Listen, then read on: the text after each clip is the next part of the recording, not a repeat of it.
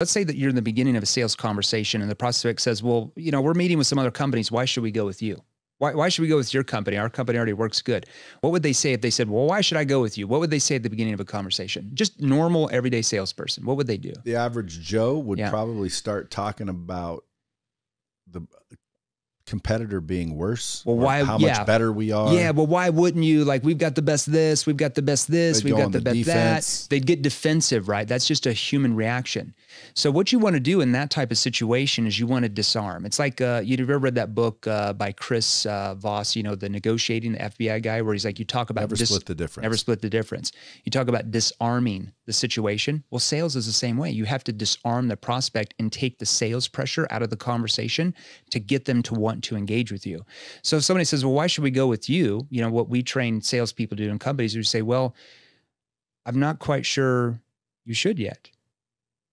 And I might need to know a little bit more about kind of what you're using now in that area, just to see if we could even help you in the first place. For example, and then I'm going to ask a situation question.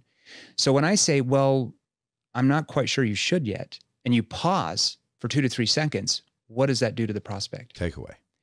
It disarms them. It takes the sales pressure out, because number one, no salespeople have ever done that to them. They wouldn't even know that skill, right? And so when you remove the sales pressure, it automatically causes them to want to pull you in, to want to engage more, because you're more different. You're viewed more as like, wow, what's this? This guy's saying he might not even be able to help us. I better listen.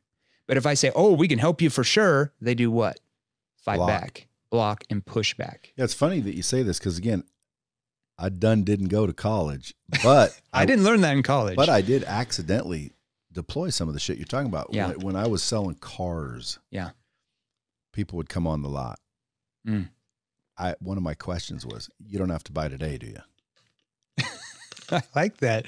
You disarm the situation, take the sales pressure. They'd walk up. I'm just looking. I'd say, no problem. You don't have to buy today, do you? And they'd be like, no, not at all. And then boom, taking the pressure. Out of curiosity, are you looking for 2-door, 4-door, sticker automatic? Come out, or I like it, or whatever. But yeah, that's exactly what you're saying. Yeah, I just naturally did it.